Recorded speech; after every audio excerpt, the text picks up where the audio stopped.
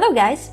Today let's talk about what cloud mining is and how it differs from traditional mining. Cloud mining is often used to generate passive income. It's a suitable method for people who don't want to buy and install their own mining hardware and software, and for those who don't have technical competence. Cloud mining is the leasing of computing power.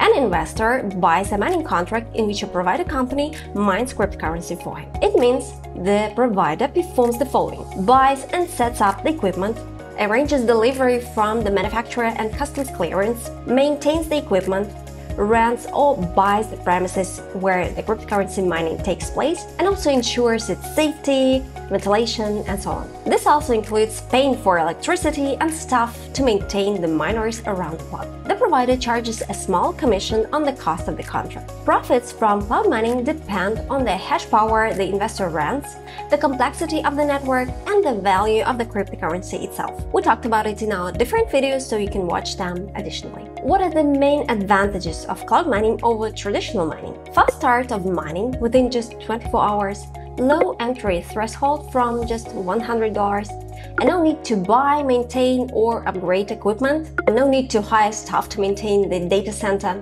and no need to look for space and cheap electricity. So I hope it's more clear now what cloud mining is.